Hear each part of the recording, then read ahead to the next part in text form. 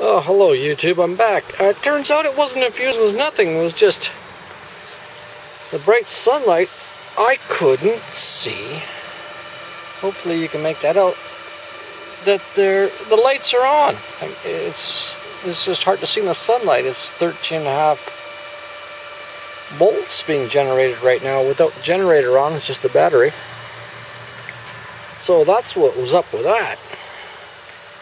The fan is on right now. There's a fan in the back that keeps the unit cool, and it's been out in the sun for a very long time now, and it's quite warm. So let's put that in there. Hopefully, if I keep my head in the way of that light, I don't know how it's going to work. Let's see how many amps this does.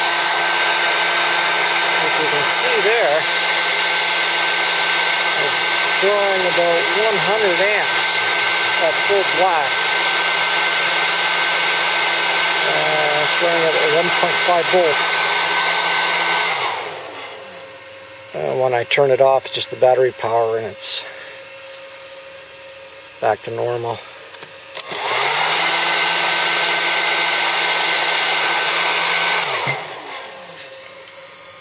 You can hear the fan going.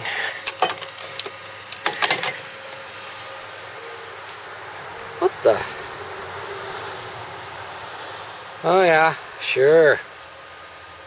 Yankee Prepper, yeah.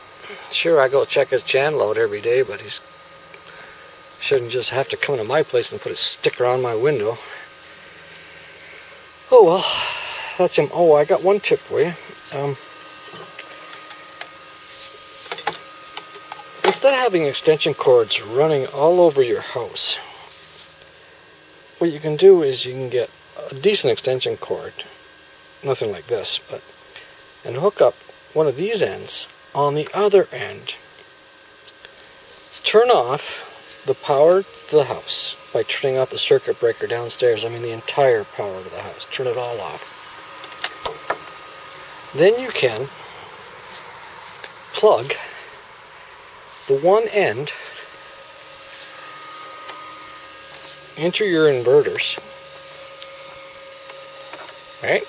Just plug it right into your inverter, and the other end you plug into your 120 socket in the house.